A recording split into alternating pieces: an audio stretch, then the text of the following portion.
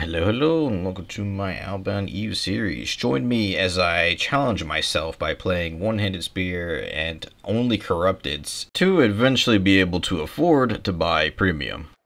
Yeah, damn. Hello there, guys, and fuck me, bro. I'm already just gonna say it. I died like 10 times before I got my first win in the Corrupteds today. It is really a bad day for me. I lost like a million, or maybe like a little bit more than a million, just like hopping in and go like, all right, now I'm gonna do some CDs, you know, hopefully continue the good day I had the previous day, and nope, died 10 times, and then I finally got my first win, and it was lucky for me, it was a big kill because I was about to quit. I was about to say, all right, I failed the challenge. I'm just gonna go Mist now because it would take me like 2 days to get Premium from Mist. Just do a bunch of abbeys, or clearing camps, do the abbeys, farm a bunch of favor, and then bada boom, we got ourselves Premium. But instead, I'm like sitting here like torturing myself doing Corrupteds with the spear.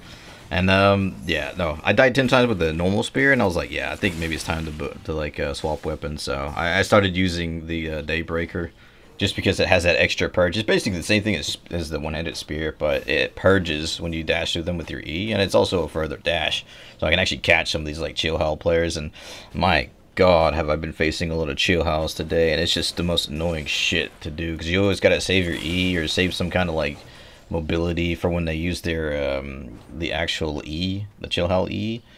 And it's like, or you pop a reflect when they use it, and it's just and then they just kite you. They use their cultist robe, they get their health back, and there's like nothing you can do, nothing I can do to stop them.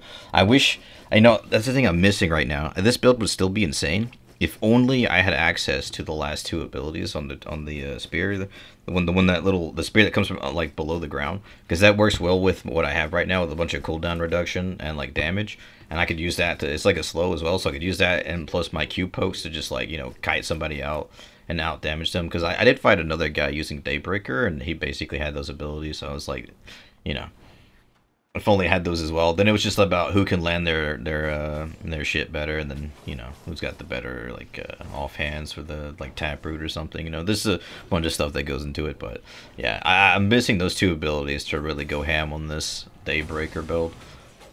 And yeah, I mean, there's not much to say. I just died a lot today. I did get some really big kills though, which is what I'm highlighting here. Like, this is only highlights.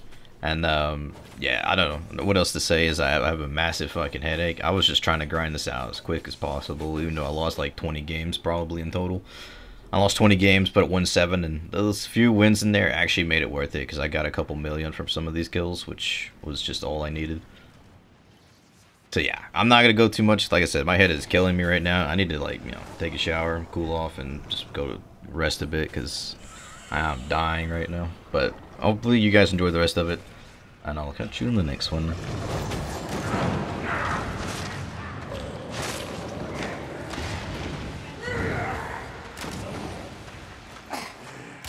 Oh, what the fucking stew?